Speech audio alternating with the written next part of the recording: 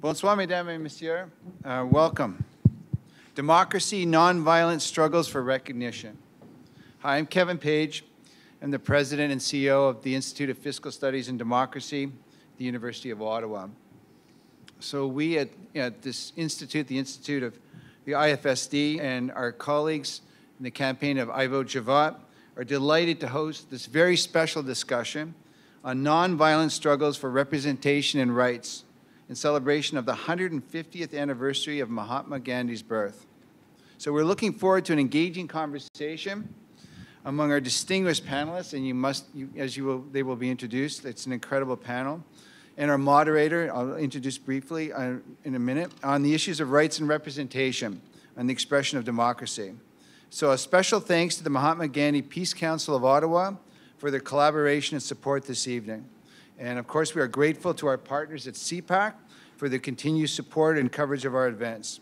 So I'm pleased to invite the president of the University of Ottawa, Mr. Jacques Frimont, who himself is closely connected to matters of democracy and human rights, to offer some words of welcome. Thank you.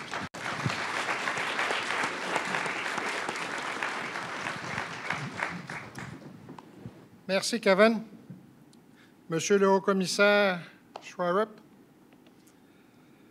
Madame Cefalo, ministre plénipotentiaire, Monsieur Lowers, premier secrétaire, l'honorable Erwin Cotler, sous-ministre Ibrahim, Madame Blackstock, professeur Gandhi, professeurs et collègues, mesdames et messieurs. En tant que recteur et président de l'Université d'Ottawa, je suis particulièrement heureux de vous accueillir ce soir. I would like to welcome each and every of you to this evening's event, during which we will explore a certain meaning of democracy. Specifically, our focus will be on how nonviolent struggles for political representation by marginalized or oppressed communities have transformed democracies in the past and how they can continue to effectively transform democracies today. Whenever we gather for an important event like this, it is our custom to begin by offering an Indigenous affirmation in support of reconciliation. Nous rendons hommage au peuple algonquin, gardien traditionnel de cette terre.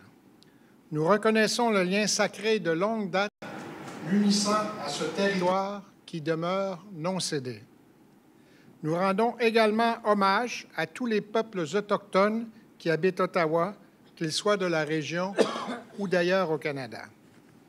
We acknowledge the traditional knowledge keepers, both young and old, and we honor their courageous leaders, past, present, and future. I am here tonight in my official capacity, of course, as president of the University of Ottawa, but this is also a topic that is of great interest to me personally. In fact, immediately prior to taking up position at the University of Ottawa, I had the honor, and sometimes a difficult duty, of serving as the Quebec president of the Quebec's Human Rights Commission. A large part of my job there was to represent and advocate for victims of discrimination and marginalized communities. And marginalized communities are not far from us, even here in Canada and everywhere, in every city in Canada, in every province in Canada, not without saying outside the cities and everywhere in the country. And I can tell you this was not always easy to chair the Quebec Human Rights Commission because my advocacy was not always desired or welcome. In fact, it was very rarely welcomed. But it is a fact of life, and it was important to do that work. C'était un travail dont j'étais fier, tout comme je suis fier aujourd'hui de travailler à l'Université d'Ottawa, où nous aussi, par des événements comme celui-ci, par nos recherches, nos programmes, nous travaillons à renforcer la démocratie en ouvrant les esprits, en créant des ponts entre les communautés et les cultures et en formant les leaders de demain. Democracies are never perfect. By their very nature, they promote diversity of thought and action and will therefore always be vulnerable to sabotage and subversion. I think right now, to be honest, democracies are victim of hate speech, and when we say hate, it means violence under a different disguise. And we have to reflect collectively. When anti-democratic forces gain momentum, as they seem to be doing in many countries today, democracy is definitely weakened. And unfortunately, as we know, democracy can eventually become too weak and can collapse. But a democracy can never be too strong, at least real democracy can never be too strong. The more rigorously and inclusively we enact essential democratic principles, the healthier our democratic system will become. Tonight, the angle which you will discuss is original as far as I'm concerned, and it's a forgotten angle in our democratic debate now. It's too often forgotten, and I thank you in advance for the thoughts you will share to remind us that there are all sorts of ways to support a democracy. So thank you very, very much in advance for that lesson. So I also take the democratic principle as being paramount importance to our highly respected panelists tonight. I wish there were more students in the room to listen what they will say, but I do hope that they will watch a CPAC late at night or early in the morning. So it is, thank you for being here, and thank you for the distinguished career you have led. And thank you also to our moderator and for the formidable work Kevin is doing. I look forward to hear from all of you, and this is going to be an exciting evening. Thank you very much, and again, welcome to the University of Ottawa.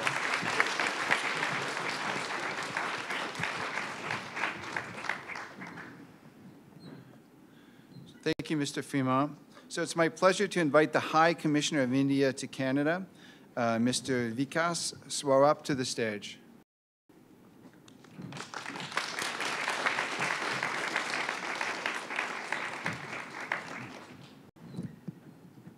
Bonsoir and good evening. Mr. Jacques Fremont, President of Ottawa University, Dr. Kevin Page, Professor Irwin Cotler, distinguished guests. It's a great pleasure and honor for me as the High Commissioner of India to join you all this evening for this seminar on democracy, non-violent struggles for recognition. As we meet here, the world's biggest festival of democracy is unfolding in India, where 900 million people are voting in 1,030,000 polling stations across the country using 2.33 million electronic voting machines to choose the representatives to the 17th Lok Sabha. The elections are being supervised by 12 million electoral and security officials, almost one-third the population of Canada. If Indians have this privilege of being the world's largest democracy, then it is in large measure because of the contribution of one man, Mahatma Gandhi, who led the non-violent struggle against British colonialism and won us our independence. In this post-truth world that we are inhabiting today, where violence and ethnic conflict is on the rise, where narrow domestic walls are being constructed to keep the other out, I think Mahatma Gandhi's message of peace, truth, harmony, reconciliation rings even more loudly than it was during his time. And I'm delighted that the panel that has gathered here today is probably the finest panel in the world. Because there are two kinds of people. There are preachers, those who preach a message, and they are practitioners. Tonight, we have three practitioners. Dr. Raj Mohan Gandhi, Dr. Ibrahim, whom I used to know, my own posting in South Africa, and of course, Dr. Cindy Blackstock. So, like all of you, I am eagerly looking forward to hear the message that they give us, a message which I think can provide a light during our dark times. Thank you.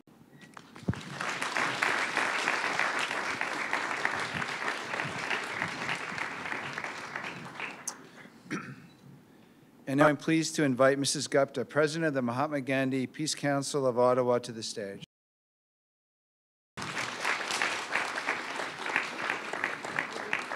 I feel greatly privileged to be here on behalf of Mahatma Gandhi Peace Council. And Mahatma Gandhi Peace Council feels really honored to have such highly distinguished guests, panelists, and jurors. So I can't really have words to really further explain. I think the guests are already welcomed here. I just wanted to say that this is the 150th birth anniversary year of Mahatma Gandhi. And MGPC has planned to celebrate the year by hosting and partnering a series of events to promote Gandhiji's principles and teachings in collaboration with other institutes and organizations. Today's event is the first of this series. And thanks a million to the Institute of Physical Studies and Democracy at the University of Ottawa for partnering with us. We live in a dynamic world, but it is not an unalterable one. This is the way I see it. Society exists in a certain way today, but it is our actions or our inactions that determine the evolution of the society and the social fabric. There must be a better way and non-violent tools to deal with the problems of increasing unresponsiveness and self-centeredness. Let us hear our honored, great panelists today. So thank you very much. Welcome, everybody.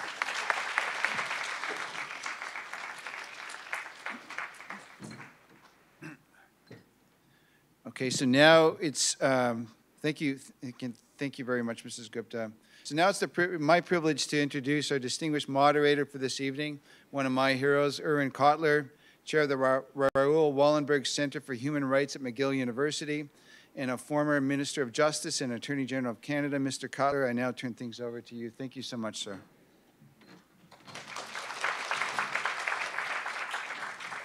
Thank you, sir. Thank you. Thank you, Kevin. When I was a parliamentarian, you were a beacon of light for all of us, and demonstrating what transparency and accountability is all about, and helping to shine the spotlight on democracy and that accountability within it. So we are in your debt, those of us from whatever party we happen to represent during your tenure at the time. To Jacques Frémont, I can only say I was one of the beneficiaries as a communant Québécois of your tenure as the head of the Quebec Human Rights Commission. Et nous étions fiers de votre engagement et de votre leadership. Et merci, Jacques, pour cette. And High Commissioner, representatives from Mahatma Gandhi Society, you have inspired us. We come together really at an important moment of remembrance and reminder on the occasion of the 150th anniversary of the birth of Mahatma Gandhi, which is taking place at a time that we have a democratic festival in India, as you put it, and where South Africa has just concluded its elections. When one thinks the long road of apartheid to now yet another heroic struggle, and of course Indigenous people who are struggling here in Canada for their proper representation in the Canadian democratic polity. So I'm delighted to welcome you to this forum on democracy, really featuring on the non-violent struggles for recognition, as I have mentioned, and the techniques used to achieve democratization and the lessons to be learned from it. And in particular, the heroes who have waged this battle, who are our panelists this evening. This forum, as I mentioned, comes together at an important moment of remembrance and reminder, but could not have come at a more propitious time in the struggles for democracy. About 2 years ago, a group of human rights activists, scholars, public intellectuals gathered together to sign the Prague Declaration for Democratic Renewal, whose theme was, and I quote, "Liberal democracy is under threat, and all who cherish it must come to its defense." Since then, these threats have not only not abated, but have intensified. They include, and they were referenced in the Prague Declaration at the time, but as I said, they have actually worsened since then, a growing resurgent authoritarianism, which is not only suppressing its own people at home, but indeed threatening democracies and democracy abroad.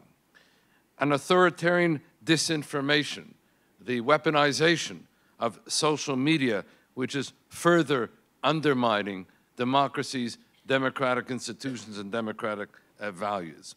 The volatility of transition from democracies to, in fact, authoritarian countries. We see this in the case of Venezuela, in the case of Turkey.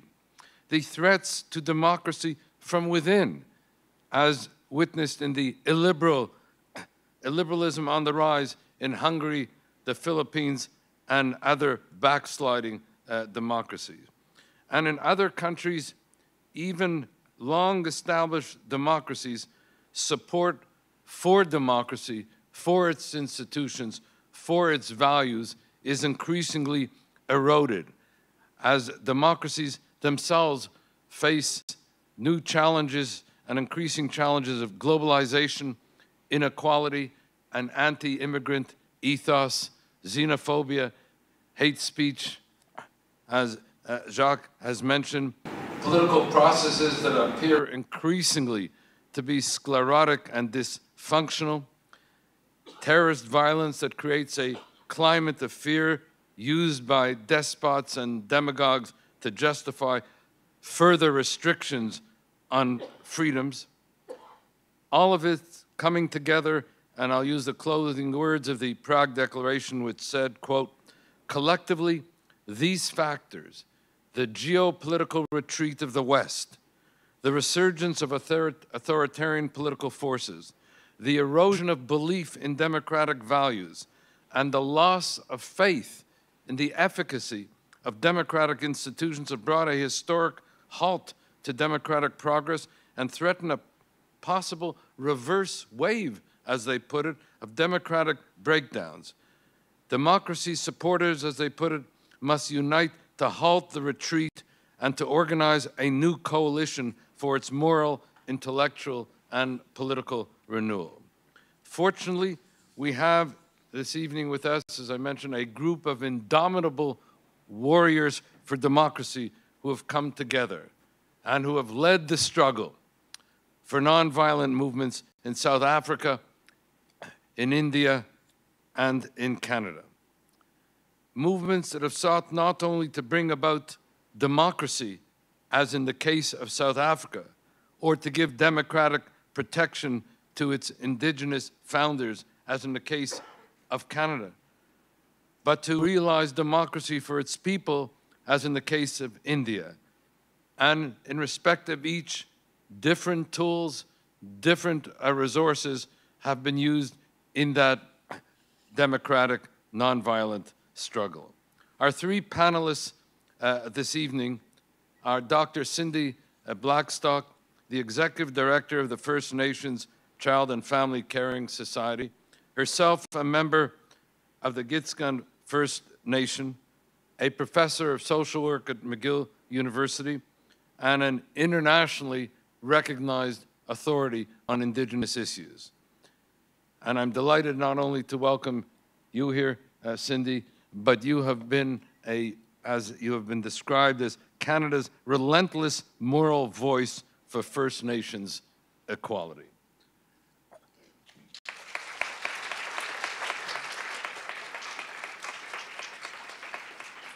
Ibrahim has dedicated his life to political activism and advocacy.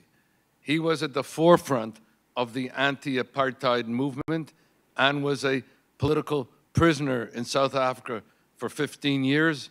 He was together with Nelson Mandela on Robben Island. I might tell you, Ibrahim, that we recently, I say we in Canada, last November, inaugurated the Nelson Mandela Lectureship in Human Rights in remembrance and in tribute to Nelson Mandela, who demonstrated how one person could endure 27 years in a South African prison and yet emerge to preside over and lead us into a democratic, non-racial, egalitarian South Africa. And you were an important part of that struggle, Ibrahim. You went on to become the Deputy Foreign Minister of South Africa, which is in the capacity that I met you there, chair of the Foreign Relations Committee, be a member of Parliament, and we welcome you here and look forward to your insights as well this evening.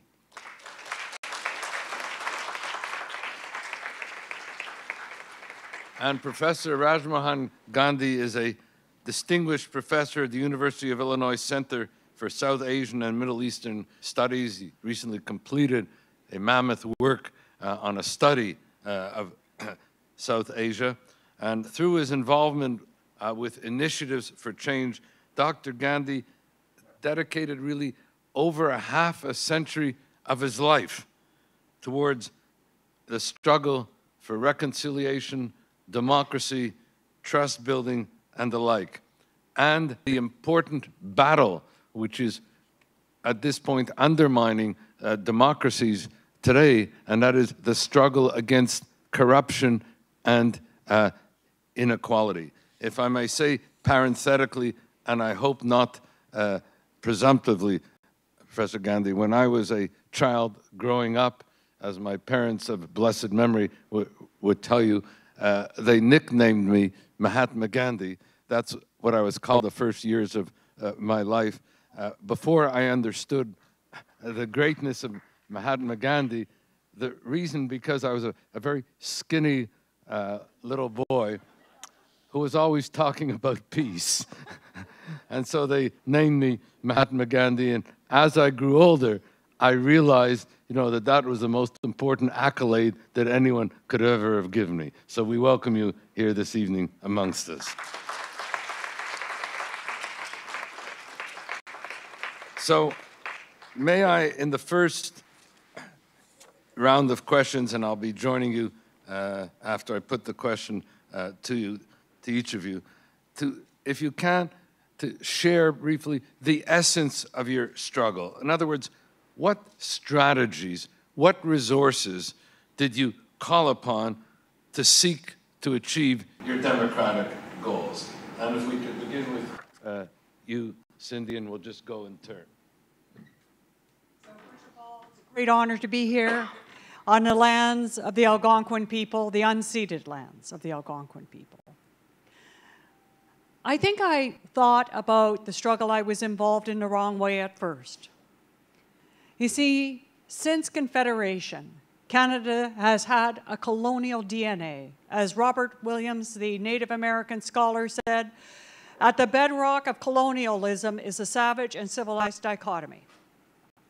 And it was that dichotomy that allowed successive federal governments to provide less funding for public services for First Nations children than all other Canadians received, and to build a narrative amongst the Canadian population that we were getting more than everybody else, not less.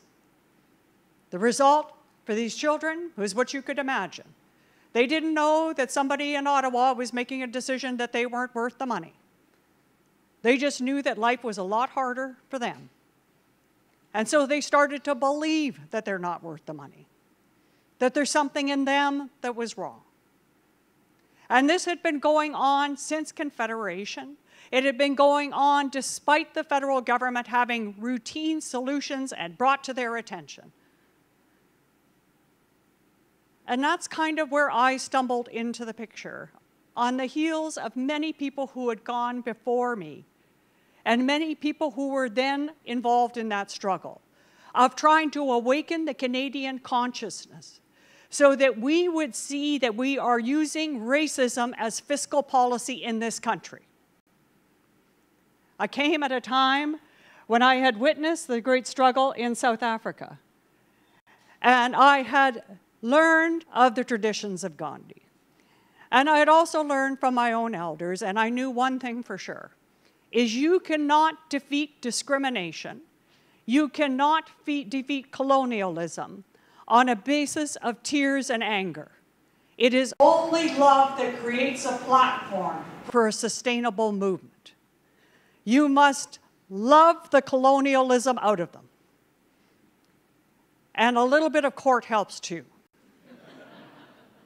So after going through, working with my colleagues on successive solutions and seeing that government's reaction was the same, we do the work, they wouldn't implement the solution, they would say we need another report.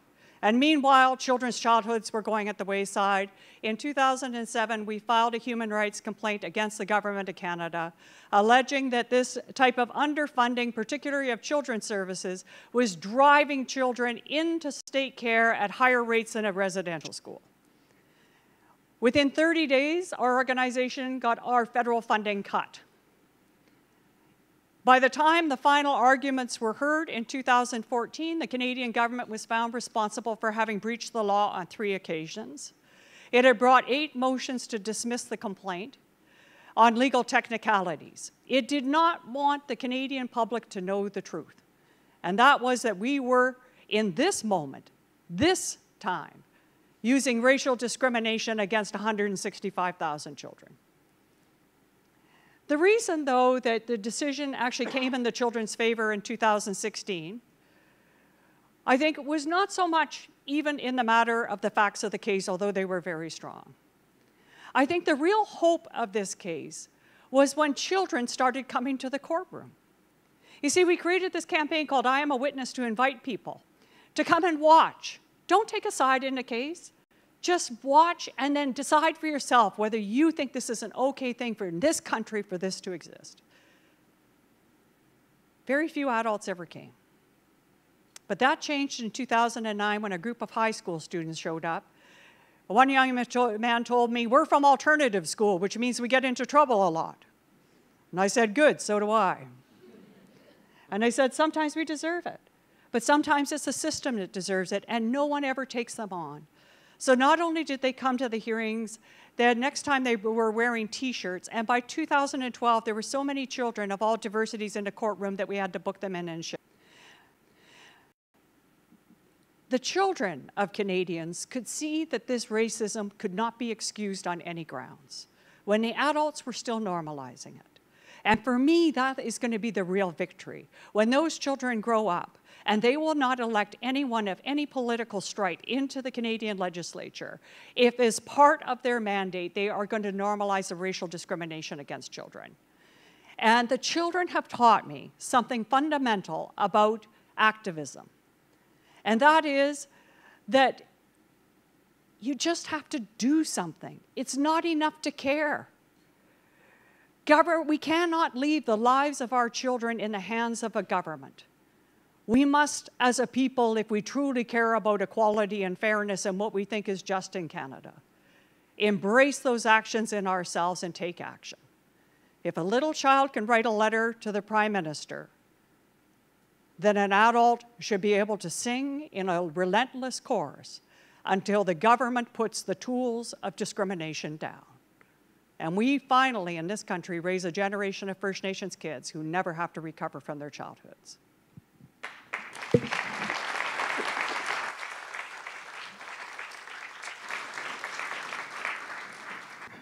I'll now turn it over to Ibrahim. You, as I mentioned, were political prisoners. South Africa was not only a racist philosophy, it was a racist legal regime. It was the only post-World War II country that institutionalized racism as a matter of law.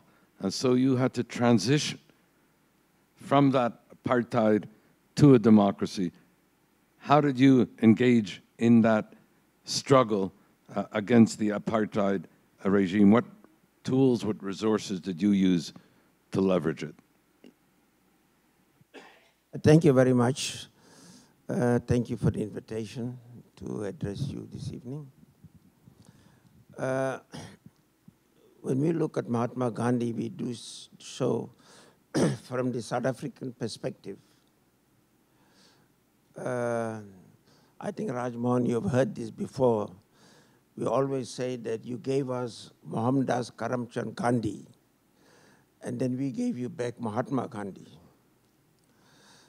Because we came to South Africa, and he experienced the humiliation, the discrimination, the abuse by this then South African government, more South Africa, British government against his own people. And of course, being a lawyer, he took up a number of cases, and he formed the first political organization in South Africa, the Natal Indian Congress in 1894. The president was Abdul Haji Adam, and Gandhi was the honorary secretary of that organization. His idea of non-violent struggle developed in his struggle in South Africa against the South African government. People say it's passive resistance. It was more than that. It was spiritual, and it was communal. And he was able to say that he was able to organize the people to resist the unjust laws. By going into prison, he became a type of a moral force in South Africa. How did that affect now our own struggle? I read the other day that Gopal Krishna Gokhale, who came to South Africa in 1912, invited by Mahatma Gandhi, and Mahatma Gandhi arranged for him to meet the president of the African National Congress, John Dube. And Dube writes that he said he was very impressed the way Gandhi led the Indian community against unjust laws without using any violence. He became a moral force that the government then, the authorities had to take cognizance of. They had to recognize the unjust that was happening to the Indian people. So in our struggle, the Gandhian philosophy, I think, played a very important role throughout our struggle. Many of our leaders, including Nelson Mandela, was very much influenced by the Gandhian philosophy. Last year, we celebrated 100 years of Nelson Mandela. If you find that in all of our struggle, the question of non-violence was the central theme, coming from the Gandhian struggle of non-violence. In the 50s, for instance, we had what was called, we adopted what was called the Freedom Charter, what South Africa should looks like. And the first sentence was, South Africa belongs to all who live in it, black and white. It laid the foundation of a non-racial and a democratic South Africa. When we, in 1960, when our organization was banned, we did decide at that stage to form an armed wing. I was part of it, and our instruction was quite clear. You are not to take civilian lives. And our president, Oliver Tambo, signed the Geneva Convention. I'm not sure how many liberation movement did that. Signed the Geneva Convention that we are going to conduct our armed action in terms of the Geneva Convention. There's no kidnapping, there's no suicide bombing, etc., etc. So the point I'm trying to make that when we negotiated for a democratic South Africa, the Gandhian thinking was very, very predominant in the leadership of the African National Congress, in the leadership of people who belong to the Italian Indian Congress, for instance, and even in the African National Congress, you see. Were very close at that time with the Indian government. There was a close relationship between the African National Congress and the Indian National Congress, for instance. There was close relation. So when we established a democratic South Africa, I think we are the most democratic country on the continent, with strong human rights foundation, a constitution that places emphasis on human rights with a strong Bill of Rights, with the independent judiciary, the independent media, and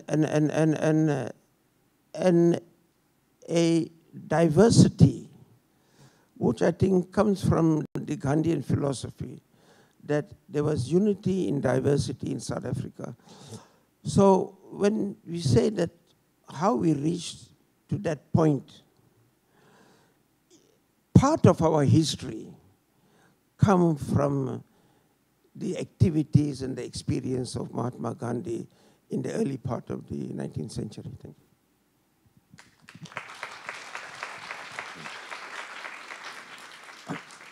Thank you, Ibrahim. We'll now turn it over to the scholar of Mahatma Gandhi himself, Professor Gandhi, who will enlighten us as well how that non-violent approach of Mahatma Gandhi, how that led to democratization in India.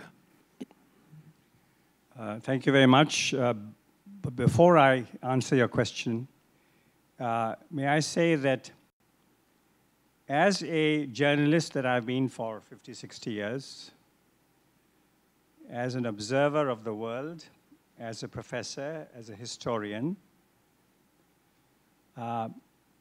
my conclusion today about today's world is that if there is one country in today's world that can give a lead to the world in preserving democracy, it is Canada. So allow me to say that. There are many countries with diversity. India is one. United States is one. So many others, and Canada is one.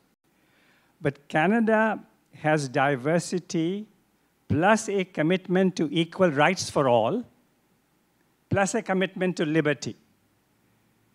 So diversity plus equality plus liberty. What a phenomenal combination Canada has, at least in theory, and so often also in practice. So I wanted to first give my observation, my assessment as a student of the world on how Gandhi helped bring India both to political independence and to democracy. Here are 2 or 3 appraisals of mine.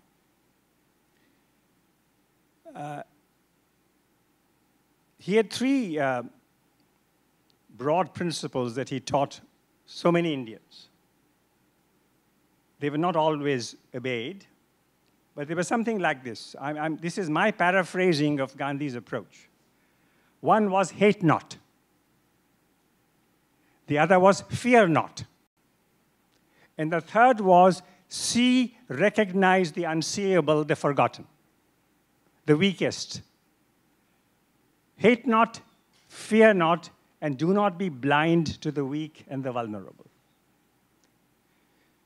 Now, one example of how India entered liberty and its early years as a free nation was the nature of the first Indian cabinet. Jawaharlal Nehru was the prime minister. The great Vallabhbhai Patel was the deputy prime minister. This cabinet had 14 members. 7 of these 14 members, the Indian National Congress, the vehicle for the Indian independence movement. And we all know that India, from 1947, was 80% Hindu. But this cabinet of 14 had 2 Muslims, it had 2 Christians, it had 1 Zoroastrian, it had 2 leaders of the former untouchables, as they were called, the great Bhimrao Ambedkar and Babu Jagjeevan Ram. Sadly, it had only 1 woman, but there was at least 1 woman, a Christian woman, Rajkumari Amrit Kaur. So the attempt was made at this foundation of our independence, thanks to Gandhi and his great colleagues, to show diversity even at the highest levels of the Indian government. And the next measure of Gandhi's approach, and you might say Gandhi's accomplishment, was also the incredible constitution that was created. And the architect of that constitution was Dr. Baba Saheb Bhimrao Ambedkar, the leader of the Dalits. So the leader of a community that for a couple of thousand or more years had been ostracized and persecuted and ill-treated in an absolutely indescribable manner, the leader of that community is requested by the Indian leadership to preside over the creation of the Indian Constitution.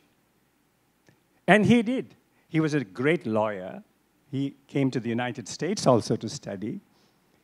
And he led the debates in Parliament, in the Constituent Assembly, that led to the creation of the Indian Constitution, which guaranteed that India was a land for all who live in it.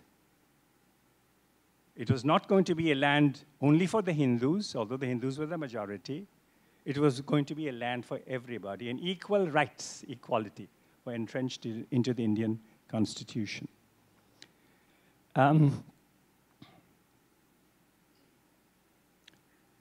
Something else about Gandhi's approach I might mention here. In 1940, his weekly newspaper was banned. So Gandhi then said, okay, we will deal with this. And I want every Indian to become a walking newspaper. 1940. And he said that there are only 2 or 3 tests that you have to pass before you become a walking newspaper. First, be sure of what news you are passing to your neighbor. And he said that if individual citizens pass on news from one mouth to the next mouth, third mouth, it will reach everybody. But be sure that what you are passing on is absolutely reliable. Do not exaggerate. Do not pass on anything that is dishonest. And if you do this, then no censorship, no ban on freedom of speech will prevent the people from getting to know what has happened. This was the beginning of social media in 1940. You can imagine Gandhi tweeting messages, but he wanted the people of India to tweet messages one to the other. So I wish I could say, our wonderful High Commissioner, and by the way, what he has done with his writing to bring the vulnerable people of India to the fore has not been done by most people. So I salute his role. But I wish I could say, and I must, of course, speak absolutely truthfully, even more truthfully when our High Commissioner is present. I wish I could say that today in India, we really have democracy on the ground. Because what has been mentioned by all of you, hate speech has become so normal in India today. And so people are being pressurized, not necessarily by the government, but they are pressurized by organized groups of people, sometimes organized mobs. And I'm ashamed to admit, but it's not a secret, and you all know that even lynchings have taken place. And vulnerable people have been done away with because of the hatred and the willingness to dominate and coerce. Gandhi said several times before he was killed in January 1948, a few months after independence, Gandhi said that I want freedom of India, but also I want the freedom of the individual Indian. There was a wonderful slogan in India at that time, popularized by Subhash Chandra Bose, a great figure that many have heard of, a remarkable man. And this phrase was Jai Hind. Jai means victory, and Hind was a name for India. There was a demonstration, and this is well before independence, 2-3 years before independence, and some Indians eager for independence were asking fellow Indians to say Jai Hind, Jai Hind. And when some people were reluctant to say Jai Hind, they were beaten up. So Gandhi said, wait a minute, wait a minute, wait a minute. If any individual in India is forced to make any kind of shout, any kind of patriotic slogan, that is the end of independence. And I'm afraid today, in 2019, recent years, so many groups of people in different parts of India have been compelling people to shout particular slogans.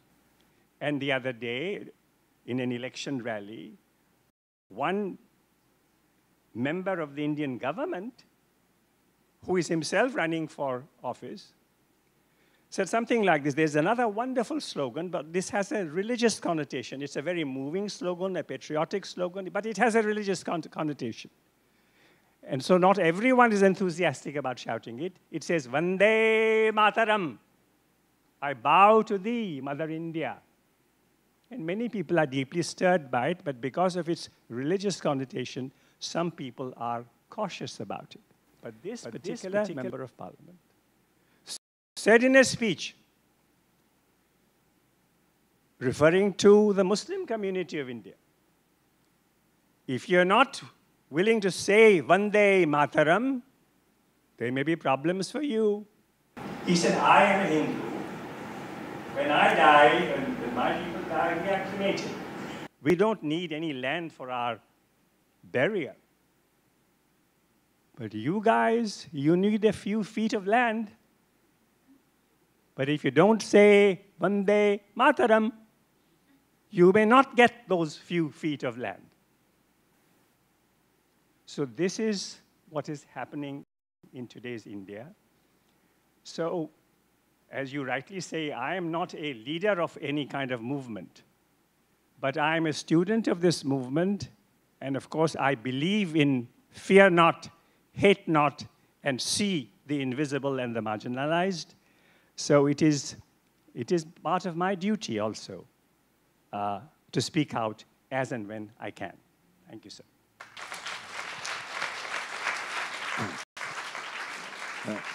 And thank you, Professor Gandhi. I'd like to ask each of you to reflect for a moment on the movement that you've led and ask yourself, how do you feel about things as they are now? Are you pleased with the progress that has been made? Are there certain dynamics or matters threatening the objectives of your movement? What are the main challenges, in effect, that you are facing now? These are some of the cluster of questions that I just ask you to consider in whatever way you wish, but mainly to just reflect on the movement that you've led, the success that it's had, and where do we go from here? We'll start again with you, Cindy. Well, I think the greatest victory is actually the thousands of children who are now standing with First Nations children to really call for justice and an end to this discrimination.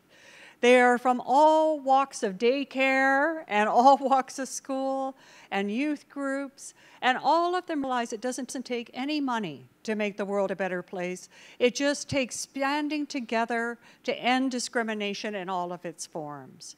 Just last Friday, it was Bear Witness Day to honor Jordan River Anderson, the founder of Jordan's Principle. And children all across Canada brought their teddy bears to daycare and to school to honor Jordan, to remember him and his sacrifice, because he was a First Nations little boy who never left the hospital because of his racial status, because governments fought over who should pay. But the teddy bear recognized more than that. It was their commitment to not allow that to continue to happen to any child in this country. And it was a symbol of their own efficacy as children in being able to shape a Canada that the adults have been unable to realize on their behalf. That, to me, is the greatest benefit. Of course, thanks to the now 8 orders, we've had 7 non-compliance orders since the original order in 2016. The Canadian government is beginning to comply, and this past year alone, over 250,000 services and products have gone out to First Nations children in Jordan's name that wouldn't have otherwise been provided. And we're having a conversation in this country about child welfare. But I think the missing ingredient is really why governments aren't doing better in child welfare when they know better. Why are we not addressing the water shortages, the addiction services inequities, the mental health inequities that drive child welfare? We can change legislation, we can tinker around on the edges, but until we get to the core of that substance, the very kind of the DNA piece around our normalization of the discrimination and our refusal to accept that First Nations do have solutions to be able to care for their own children, then the progress we make will be marginal. I think I've learned one important lesson, and it was really thanks to the maintenance man outside of Gandhi's museum in Delhi. I had spent so much time trying to talk to the government to try and get them to do the right thing. And I would continue to talk to the government and continue to do studies and try and do a better study. And I went to see I was in Gandhi's museum, and I'm one of the type A people who sees the 5 top highlights and go out the door and spend most of my time in a gift shop. But I was with somebody who's much more meticulous, so I had to wait. But I was outside, and the maintenance guy was having smoking a cigarette and asked me what I did.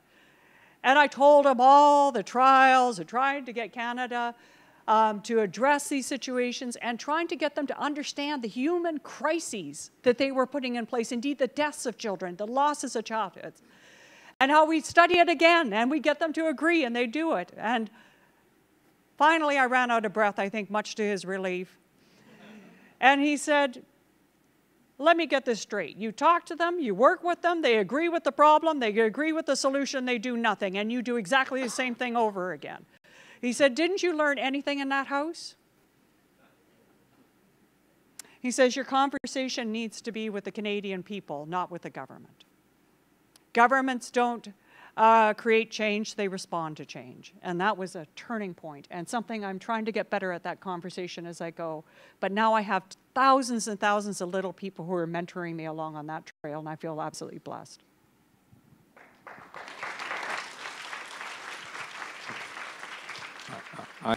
I have to say, Cindy, as I hear you talking about children's rights, I remember something my daughter taught me when she was 15 years of age. She's now about to become 40. It was the most important human rights lesson that I was ever taught. And she said to me, Daddy, if you want to know what the real test of human rights is, always ask yourself, at any time, in any situation, in any part of the world, is what is happening good for children? Is it good for children, Daddy? That's the real test of human rights. It's something I never forgot, and you've illustrated it so dramatically for us now. Ibrahim? Thank you very much. Of course, South Africa, as I said, was a democratic state. It was a constitutional state with a very, very strong civil society, with a very independent constitutional court, and with other organs of state that protects human rights. We passed legislation now against hate speech. We did experience now and again this hate speech. You do have a shift to the right, some shift to the right, especially people who are hankering over the old apartheid system. You have populism now that is growing to the left. And the problem is with the economy of the country, because if the economy doesn't grow, and with a high unemployment rate of 27%, you do find some type of tensions developing. Why would a person of Indian origin should get a job, but not an African, that type of thing. But I don't think it's an issue that is that is of much concern. It's a very serious issue. Social cohesion, I think, is holding in South Africa, and with other than the economic problems, you have examples of hate speech, which the law enforcement agents had taken action against them.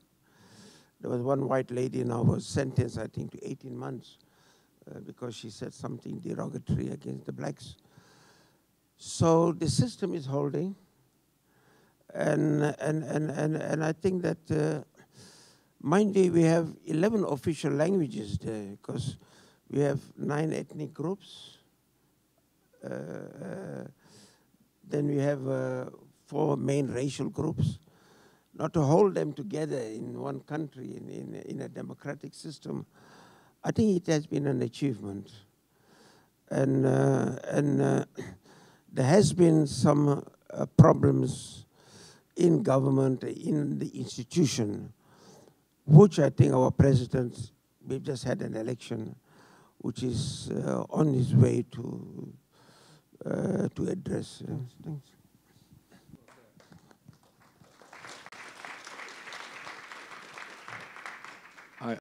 I think South Africa is one of the most comprehensive, not compelling, bills of rights in the world, and I have to say that your jurisprudence on freedom of expression and hate speech is actually a model, and one that many democracies can draw upon in terms of not only protecting freedom of expression as a fundamental freedom, but also recognizing when hate speech has crossed the line. So your country in that as well has been a model. Mr. Gandhi, your reflections? Well, I already mentioned something, in my earlier remarks, but I'll say this. Despite some very troubling things that are happening in Indian society today, in Indian polity, in the Indian nation, of course, everybody knows that India has made gigantic strides, tremendous strides in so many areas, which gives us very great pride. When Gandhi was still living, a remarkable African-American scholar called William Stewart Nelson from Howard University in Washington, D.C., was in India, and he spoke with Gandhi. And he said, you have been preaching non-violence to India for 30 years, but why has so much violence taken place? Because that was the time when Hindu-Muslim killings, very sadly, had disfigured so many parts of the subcontinent. So Gandhi thought for a while, and then he said something, and here again I'm paraphrasing, these are not his exact words, but something like this. He said, I've been asking Indians for such a long time to fear not and hate not. They loved and followed the first lesson. They were not so keen on the second lesson. And Gandhi said that the hatred of the white man can easily get transformed into hatred of your fellow Indian. Hatred of the Hindu in the Muslim, the hatred of the Muslim in the Hindu, and so forth. I think that is something to keep in mind. Really that, as I think has been mentioned, if violence is to be tackled, hate has to be tackled. It has to be tackled in the home. It's to be tackled from the pulpit. It is to be tackled from the nation's bully pulpit. So that has not been done enough, I fear, in our country. There's something else about India, which is, and is perhaps true for other parts of the world also. We have so many groups If some of you have heard of the caste system and you've heard of the fourfold division. Well, I'm sorry to disappoint you, but there are a few thousand divisions in Indian society. And it's very easy to find another group to blame for whatever may be deficient in your area. And as a student of history and a student of the world, I found this, and this is true of, it's well known, or rather it's an obvious truth, but in this case, this is a truth, an obvious truth, confirmed through painstaking research, which is this. We Indians have opinions about our neighbors, but we don't have knowledge about our neighbors. We don't take time to listen to them. We don't know our neighbors. And what you said, your conversation with the maintenance person, go to the Canadian people. So we Indians have to go to one another, to listen to one another. And one piece of work in which I've been engaged also for 50 or 60 years, in addition to speaking truth to whoever is willing to listen through my writing, my friends and I, about 55 years ago, we created a center in Western India, in the hills of Western India, where we encourage listening to each other. Conscience, on conscience. And together seeking some reconciliation if possible. So, and we are not the only people doing this. There's so many other people under different umbrellas, different names, different titles doing this kind of work. So some very violent things are happening in India, and some wonderful, positive things are also happening in India.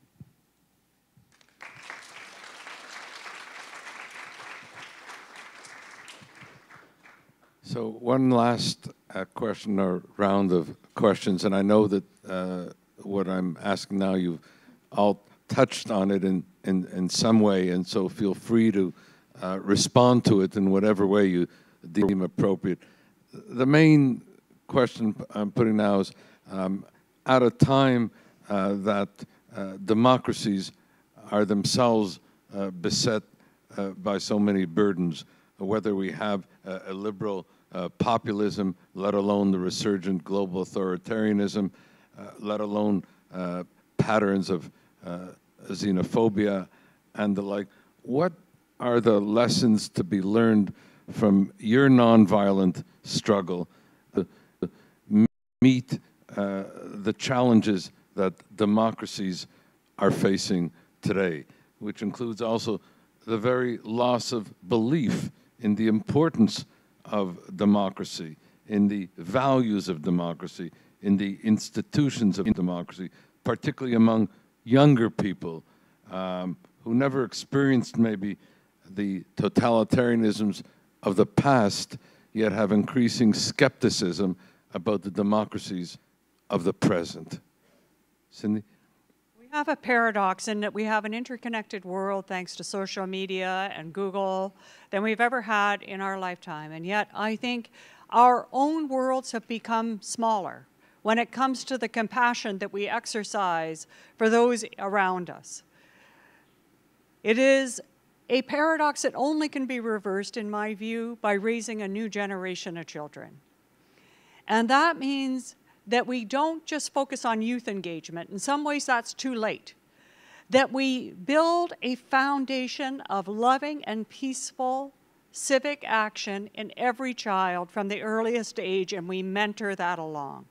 There has never been a generation, in my view, that needs to be so prepared to tackle the difficult and sometimes the hatred from around the world, from our different members of our community, as well as in our political leaders, as the one right now.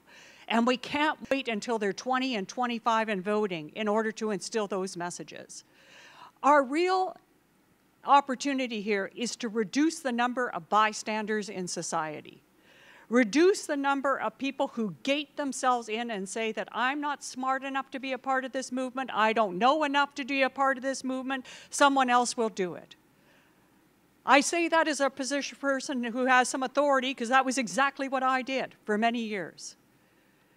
We must overcome our own insecurities and demonstrate that love in an action of justice for our fellow human beings, and we must teach our kids to grow up and get into lots of trouble for doing the right thing.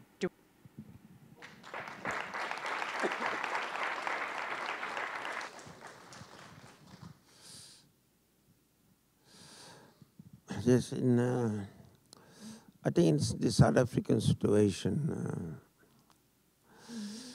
we have a whole generation, what we call, I don't know, loosely born free. The young, the youth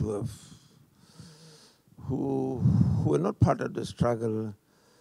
Some of them don't even understand what apartheid was like, you see. And whether they pose a threat to democracy, I'm not sure, because I think it's a responsibility of the of people of our generation to guide them, to tell them exactly, you know, this democracy was won by blood and tears. It didn't just come from heaven. And I think that there's a lot of youth activities that we are now involved in for the young people to understand where we come from and what is the meaning of democracy and why is it that we need a democratic South Africa that will secure the future and not some type of an authoritarian or a dictatorship. I think that, you see, one point I'd like to make is that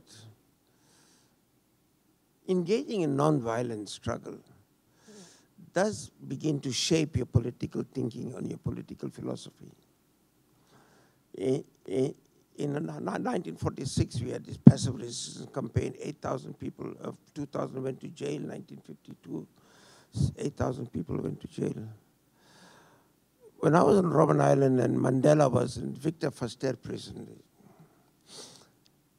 and in 1989, he would call some of us to tell us exactly, look, this is what he's doing because he's negotiating with the apartheid government, you see. And one thing struck me, he says, you know, we want majority rule. There is no compromise. But we must address the fears and the concerns of the white minority. Two things had to go together. Of course, he wanted us to go and talk to the other prisoners. He was consulting, but even after his release. And if you look at the philosophy of his nonviolent struggle, the whole nonviolence struggle of the many years, I think it shaped his thinking that we want a society where there is no hatred, there's no revenge.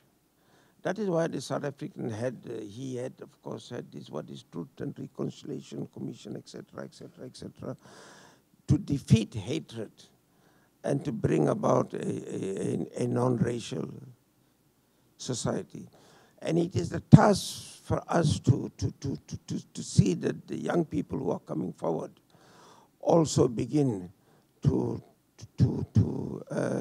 understand and imbibe the whole question of non-racialism and a non-sexist society.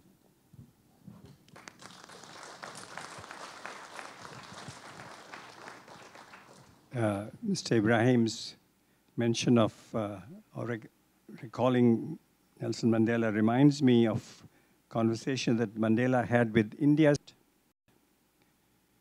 This must have been 1990. This is before the changes came place, but after his release. One of the first countries he visited was India. And India's president at the time, Mr. Venkatraman, said to Mr. Mandela, at the end of their conversation, I will be praying for you. Mandela said, thank you very much, but please also pray for Mr. de Klerk, the white president of South Africa. So this is to show to confirm exactly that he wanted also to understand the apprehensions of the minority groups. Now, what lessons have we learned? As a historian, one lesson I have learned is that the worst of situations, the most terrible of situations, ultimately does come to an end. Now, sometimes it takes a very long time. But so far, history has shown that some horrible eras have ended. So one thing I always say to myself if I find a particular situation very troublesome, one day less now, every morning when I get up. It's one day less. I say that with Trump in office every single day. Another thing I say when activists of all kinds who are very keen on some kind of change, they are impatient, they're disappointed, setbacks. One thing I say to them is, let's at least be a little nicer to one another here. Because so many of us who have great aims and are working also sometimes have, difficult colleagues. We rub one another the wrong way. I think a very major lesson for all of us to learn is to be a little nicer to one another in our team. And then I would just go back to the first about everything, every dark period does have an end, that ultimately love, compassion, kindness, mutual concern, we know this from our family, from our children, from our neighbors, that these positive forces are stronger than hatred and anger. So with that complete confidence, we should move forward.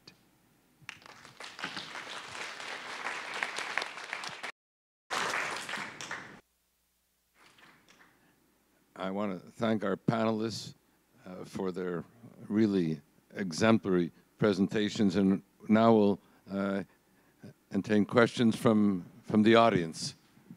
You can put questions to any one of our panelists or to all of them together. To all the panelists together. Democracy requires the constant and full participation of citizens. And I will define to you what I mean by a citizen. A citizen is not simply one who swears allegiance to the Queen, Her Majesty the Queen, and abides by the laws of the country. This is just the tip of the iceberg. It goes much, much deeper than that. It must come to the point where that individual internally and willingly takes the stand to be fully responsible for everyone and everything that happens in that community. That person becomes a citizen. The reason why we have the divisions that we have now is we don't understand what citizenship means. We only understand that I should abide by the laws and take from the government whatever I can get. That doesn't define me as a citizen. And I would like you to really pause and think about that. It's no good saying there shouldn't be any hatred between people. People hate each other because they don't take care of each other. If we were to take care of each other fully, we will not need laws and law enforcement. And the way to do it, unfortunately, our rulers are not allowing us to become citizens. They want to keep us as subjects. The way to become a citizen is to give that individual the responsibility to care for others. And by that I mean, when I am paying income tax, and when you are paying income tax, you should have the choice to channel your portion of the income taxes into the programs that you think are best going to serve your neighbor, your city, your province, and your country. Thank you. Turn it over to the panel. We'll maintain the sequence which has worked so effectively, and we'll start with you, Cindy. Boy. First of all, I don't think being a Canadian or being a member of this society means swearing allegiance to the Queen. That is the whole fabric of colonialism. I think it is in your character. I think it is in the way that you embody the values that we say that we share with one another, not only in this country or in this province or in this city, but indeed as a human community that is bounded with in interdependence with the one mother we all share, which is the earth. When we do more than say those values or sing them in a national anthem, but we actually compel ourselves to act on those values to the best that we can with one another, and even more for the people that we will never know, we'll never know, and the generations that we will never know, that we realize that we owe the generations that we never know a duty, then I think we become something close to what you would think is a citizen. But it is not in swearing allegiance to the Queen or any country. Those are fragile existences. Our pledge needs to be to our shared humanity.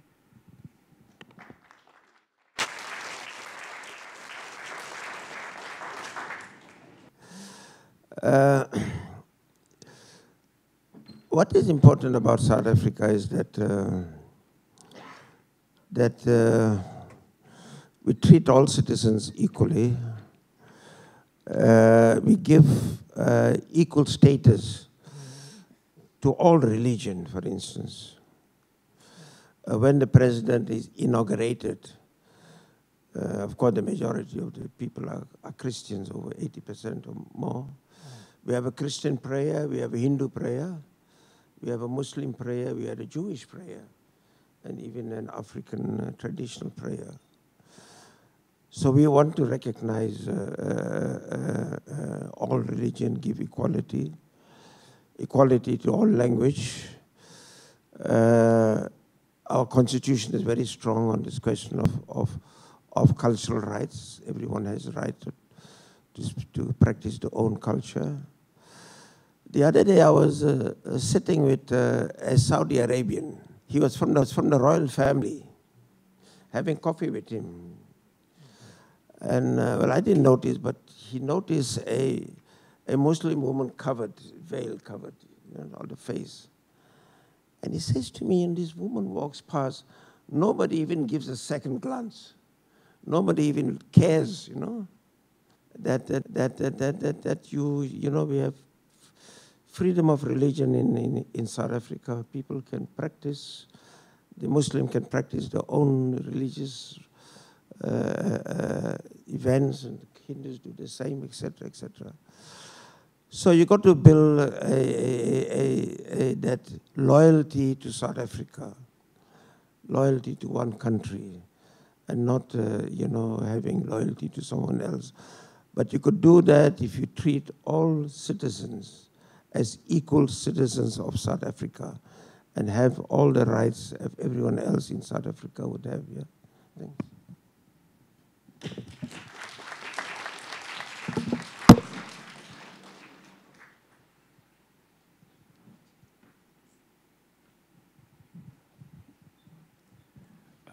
I would like just to return to my first thought about Canada, because our friend spoke about what citizenship can mean if properly understood. I just am, as I again contemplate the incredible richness, the presence of all the races of the world here in Canada, living in diversity, equality, freedom. I'm so glad that Dr. Blackstock reminded us of planet Earth, our mother, our father, our common parent. I just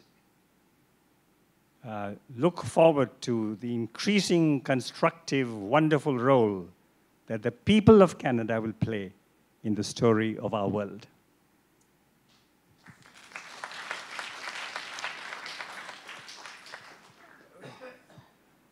Yes, next question. Mr. Moderator, my name is Lloyd Stanford, and I have the privilege and the honor of participating 25 years ago in a similar session, but one not as exalted as this, in the sense that I don't think on that occasion the Indian diaspora had the privilege of distinguished visitors, as we have this evening, and persons with that intimate association with Mahatma Gandhi.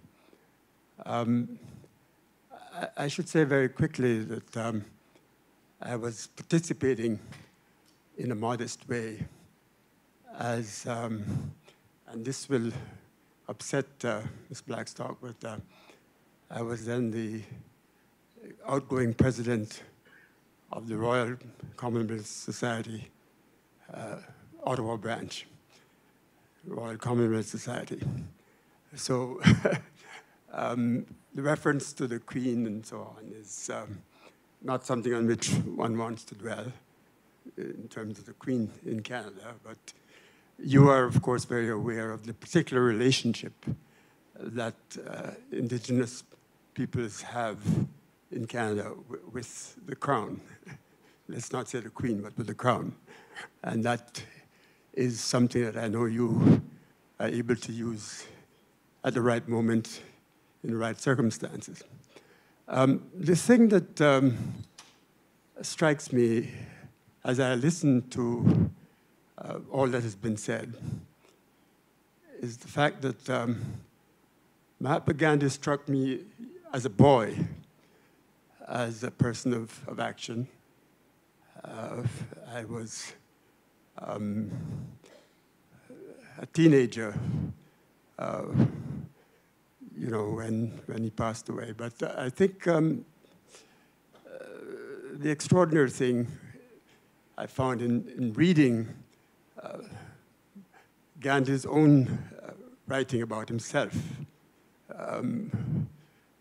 and now listening to both Professor Gandhi and, of course, Mr. Ibrahim in those intimate glances, especially the work in South Africa, is that he was really a person of action in that setting. And so while we are focused on fundamental philosophy, I would say some maxims of action, and I've heard all the exhortations, I'm not getting a keen sense of how one moves from the sort of theoretical dimensions of what is supposed to constitute a democratic society, a democratic government, to the matter of urgency. Of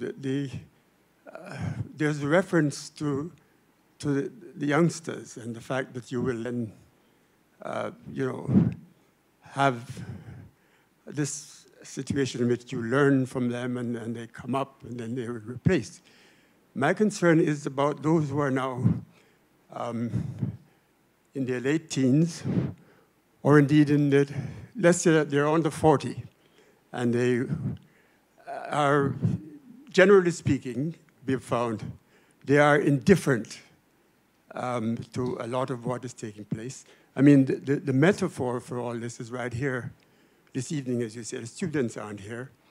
What we find in various entities in which we are engaged is that the youth are generally either skeptical about democratic institutions or the whole functioning of government, or they're indifferent, or unlike the modest ones to which you refer, they actually think that they know it, they know better. So there is in fact an element of arrogance that one encounters in a lot of the youngsters. On the other hand, there is that skepticism, but in particular, especially since flagged, we have the situation where you have in the population, as I understand it, the largest percentage of a particular group in the country that is under 20, I think, is in fact in the Aboriginal community. So what does one do about this? How does one engage them and get something to happen within the decade? Because not everybody has the long time. At coming up to 86, I have this sense of urgency about seeing things happen. The young people who are unemployed, and there are so many of them in the 3 jurisdictions we're talking about. I think we have to come up with some pretty pragmatic and specific kind of truths to tell them. So the organizing principles, the fundamental maxims, a lot of which can come from the various religions, as we know, are one thing. The next thing is, I mean, what do we do now to put some flesh and some meat on the bones of these democratic principles you're talking about? Well, that's one of the reasons we have the litigation going. But there are other things that, and I think that it's not about coming up with solutions at all. It's about implementing the solutions that are already on the books. And one of the things that we have to put at the core of this whole undertaking is the elimination of the Indian Act. Canada is the only Western democracy that I know of that has a racialized act that decides who is and who is not a registered Indian and puts people on reserves. The Royal Commission on Aboriginal Peoples provided a pathway out of that in 1996. It was never implemented. So something you can do is write to your member of parliament and say the time is now, not tomorrow, not the next day, the solution is there. The other thing is you go onto our website, you'll find 7 free ways that you can make a difference in under 2 minutes. It doesn't take any time. It's fncaringsociety.com. And the Canadian Human Rights Tribunal is hearing more of the case tomorrow, so we'll see you in the courtroom.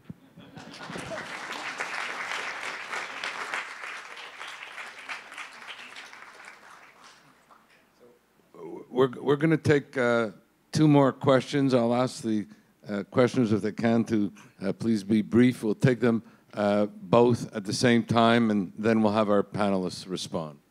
Fine, I'll try to be as brief as possible. I wanted to address my concerns to everyone. Dr. Blackstock, when I listen to this concept of unceded territory, in that this university, this synagogue, this church, what does it mean? I haven't heard of anything as patronizing as that. What is the university actually doing? Is it ceding some of its some of its contributions?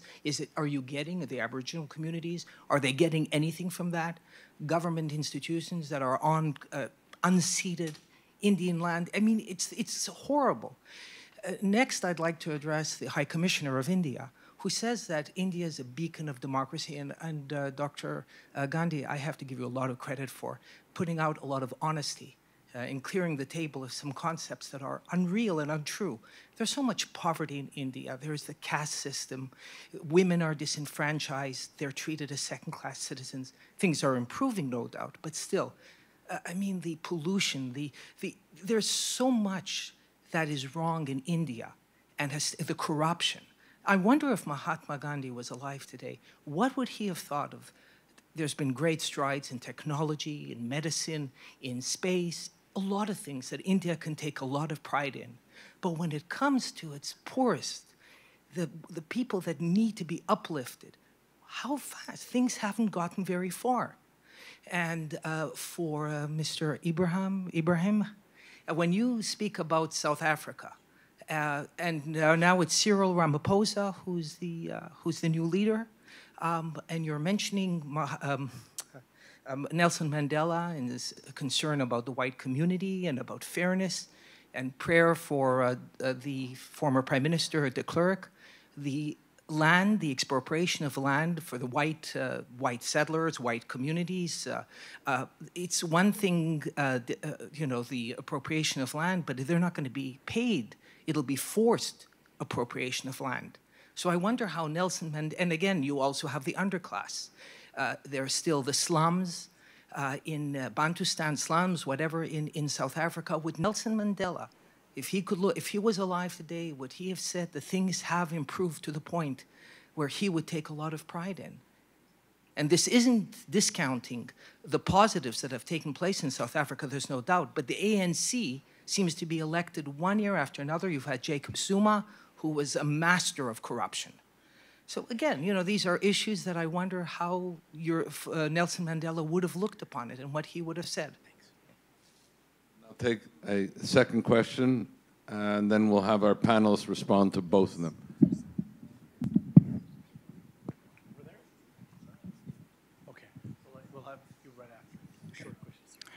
Very short question.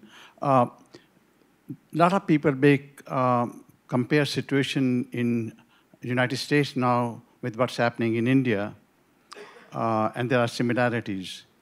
But there's one thing one notices, that whereas in the United States, the institutions have stood up to the power that be and have confronted wherever they thought that something wrong was going on, it seems that in India, the institutions have not proven that strong. They seem to be compromising. And this is happening the second time. It happened during emergency, during Indira Gandhi's time also, and it's happening now too. What do you think can be done to make the institutions in India stronger? And a very brief question, secondly, what happened to Himmat? Thank you for your question. And since both of those questions address the issues in India, Rajmohan, I'll ask you to begin first with this group of questions. So, although the High Commissioner was also addressed by the questioner, I don't know whether,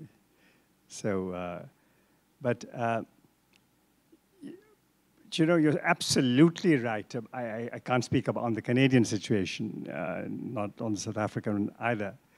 But if you say that India has so many very serious shortcomings and weaknesses and painful, glaring weaknesses, I would only agree totally.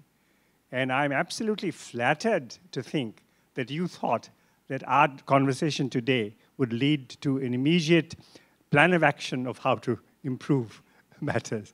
So thank you for the expectation that you have from all of us. But I thank you also for underlining the gravity of the situation. On your question about, you're quite right about the institutions in India not standing up. Absolutely right. But again, here and there, you find individuals in this institution or that, whether it's the media or the judiciary or the bureaucracy or some investigating agency or a prosecuting agency, agencies that should be autonomous, that should be independent, that should be courageous, that should not worry about what the government of the day may think or not think, but go absolutely after the facts objectively. There are cases of individuals manning or womaning these agencies who do some great things. But by and large, your assessment is absolutely, sadly, valid. I don't know how to propose a solution for it, except to say that very often an individual can revise or reverse or improve the trajectory of an institution. But beyond that, I don't feel I'm competent to make recommendations of how to achieve dramatic and speedy changes in institutions. But thank you for making this very important point about the failure of it. And another aspect of your question or your comment is this, that an attack on institutions and autonomous institutions is another very important and troubling feature of today's India. As for what happened to Himmat, well, sadly, for financial reasons, Himmat only survived from, this is a weekly journal, I'm very glad that you remind me of that. It was started in '64, it was suspended in '81, but there is now a very small, very humble Himmat website. So you are most welcome to go to himmat.net, HIMMAT.net. If I can sum it up, and pardon me for summing it up crudely, is what might Nelson Mandela think about the problems that are burdening South Africa today, be it issues of corruption or inequality and the like, and how does one address those? Yeah, of course, we are a democratic state with very, very strong institutions. And we have had problems, we had allegations of corruption. The fact that our institutions or our civil society were able to expose this corruption, the media as well, which I think is a plus for our democracy. There is a commission of inquiry appointed by the president, presided by the Deputy Chief Justice, and that inquiry is now unearthing the type of corruption that took place in government. And I think that the fact that we have a commission of inquiry, the fact that, that our institutions are so strong that we're able to expose this corruption, I think it's a plus for our democracy. And once the commission is over, the law enforcement agency will take its course, you see. And I'm quite confident that we will be able to deal with all these allegations of corruption that has surfaced. I must admit that it has shown some concern, and which has slightly reflected in the recent election as well. And the question of course, economically, we have had economic problems. We were doing very well economically until the financial crisis that hit us. And we have 27% unemployment. And we have a lot of service delivery protests. There's protests every other day. Well, that's also a sign of a mature democracy. People are allowed to protest. At times, protests become a bit violent, but the law enforcement agency takes care of it.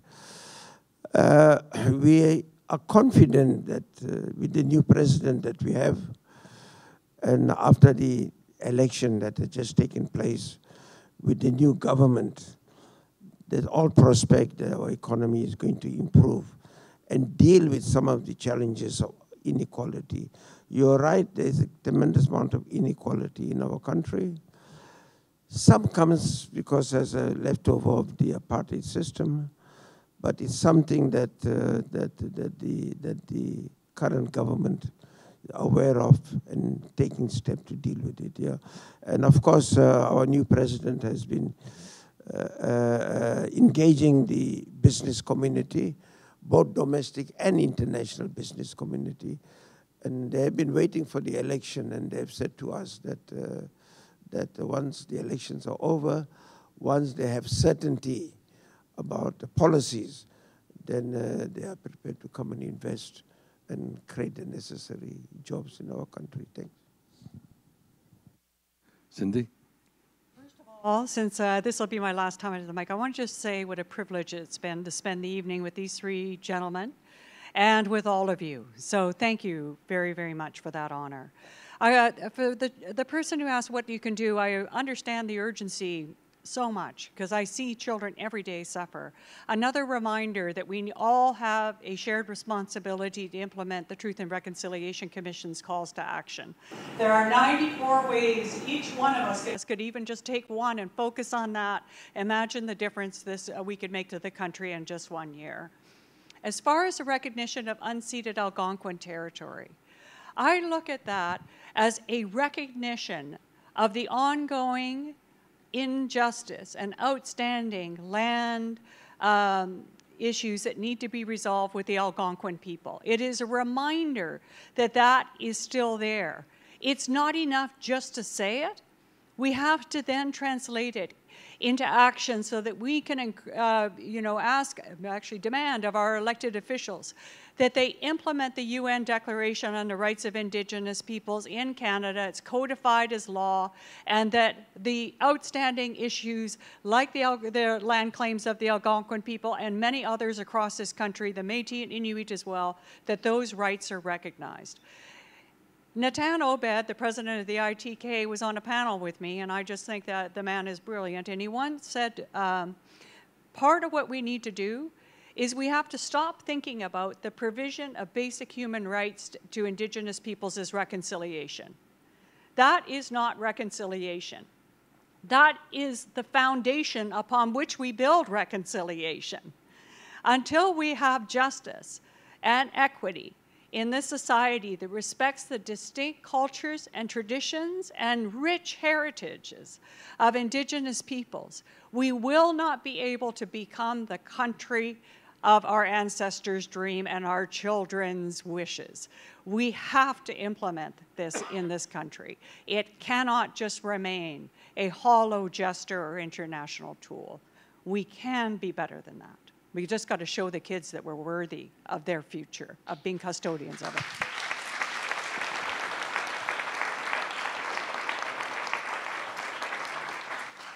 I've been advised that there's one other question to be asked, and so I'll ask that question to be put.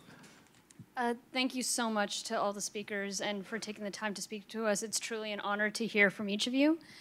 So as a representative of the youth community, perhaps it's a little harsh to say that there is no engagement. I do understand that there is a great deal of disengagement, but it does seem like there is a growing number of youth that are very dedicated and wanting to do changes. They may just not have direction on where to go. And just in the past elections within the last few years, just a noticing of disenfranchisement towards democracy, that people lacking faith in capitalism, and there's like an anti-globalism feeling happening on both the far left and the far right.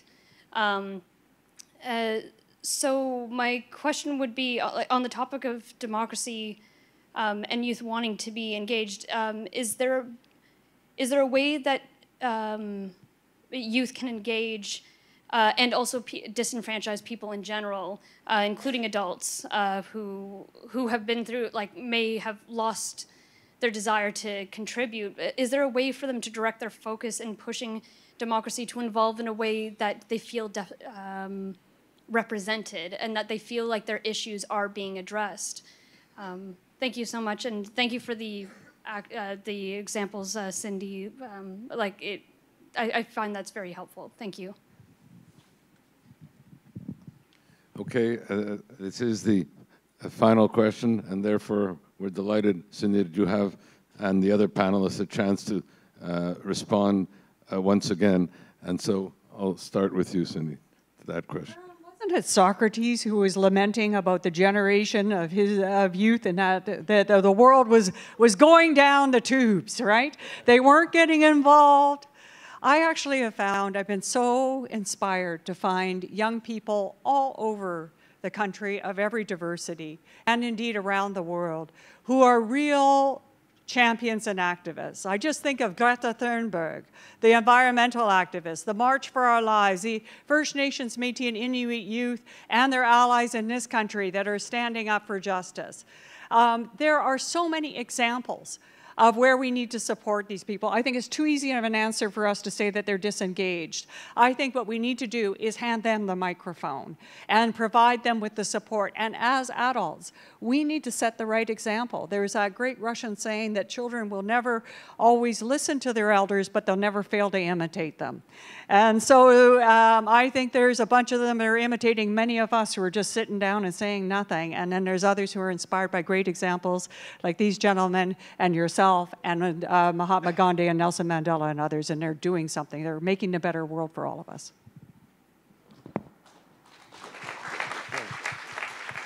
Well, I didn't really hear the question properly, but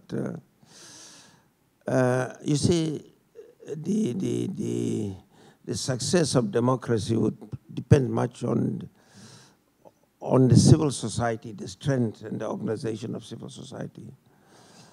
And I think that without a very strong, powerful civil society, I don't think that democracy would go very far, would be very successful. I think what we need is a very strong civil society, which means that we need very strong women's organization, we need very strong women's organization, and we need human rights organizations. In South Africa, of course, we've got a strong human rights culture there. We've got human rights. We've got human rights commission. We've got a public protector. But above all, I think it's very important for us to have a very, very strong civil society. In India, when I watch some of the Indian news, I'm bit impressed with the civil society there. The debate that takes place. I only watch one TV in NDTV, but I'm very impressed the manner in which the Indian civil society begins to address and not afraid to criticize the government when they feel the government is wrong things.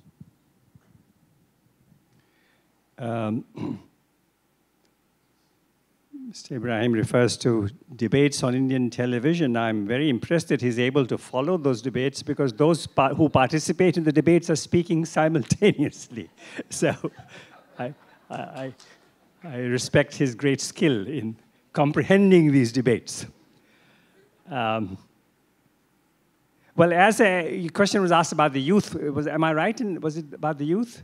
Well, as a young man of 84, I agree that we youth have a great responsibility and a great future.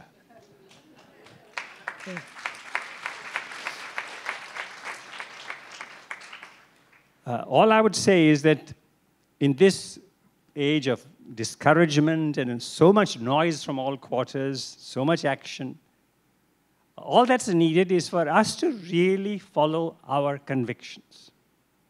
To identify our convictions, separate our real convictions from activity or this desire or that desire. But if there is a deep, deep urge of some kind, follow it. Find a teammate. Because you can't do anything useful really on your own. But identify your deepest urge, find a teammate, do a small thing well, and it'll grow and grow and grow.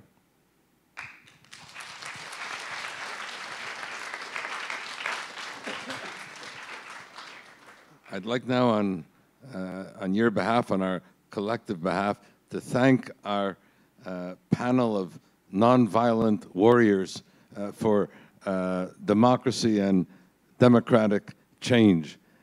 Each of you have been inspired by the philosophy of Mahatma Gandhi. It has been a shared connection with our panelists and indeed with the audience this evening. And each of you have shared with us what a commitment to our common humanity is all about. So thank you for this, and it's been a pleasure to share the platform with people who really are the personifications of courage. Thank you.